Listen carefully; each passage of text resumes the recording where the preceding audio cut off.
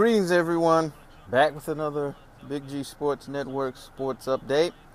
With the Dalvin Cook situation, and I'll give a real quick synopsis for those of you who may not know. He's the Florida State running back that has been suspended indefinitely, stemming from an alleged assault incident that happened back in June outside of a Tallahassee night establishment.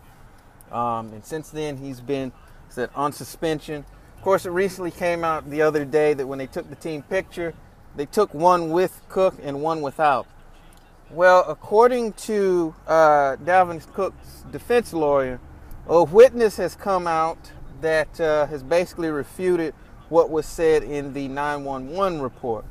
Now, according to the witness, who claims they witnessed the entire alleged incident, that Cook did not, in fact, strike the woman, and that the woman actually struck another FSU player.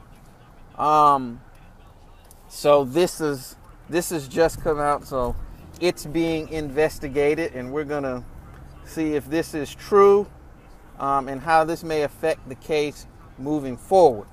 So stay tuned here to Big G Sports Network for all the latest sports events and happenings, and we track not only this case but other sports happenings from the world of sports.